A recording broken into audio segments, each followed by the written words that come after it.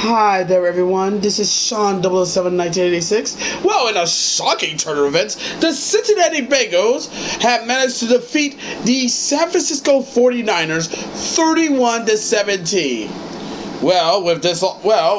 For Cincinnati, they are really bouncing back from a season that had a lot of question marks, and they now are 4-3. As for the Niners, they now dropped to 5-3. In other words, the Niners have lost 3 consecutive games after starting the season 5-0. That is not looking good. It is really not looking good. I don't know what happened to the Niners, man. They were talking all that good shit a second ago.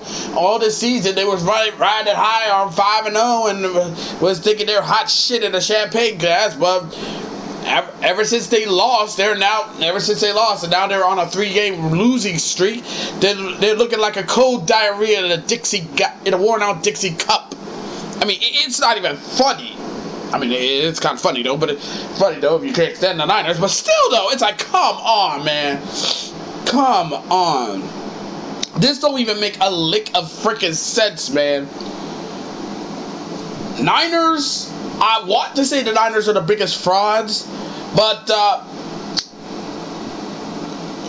will go to the honor of the Kansas City Chiefs, who right now, as we speak, Denver is kicking their asses. It's 21-9 with 50 seconds left on the clock in the fourth quarter. I'll be talking about that video. I'll be talking about this game after this video.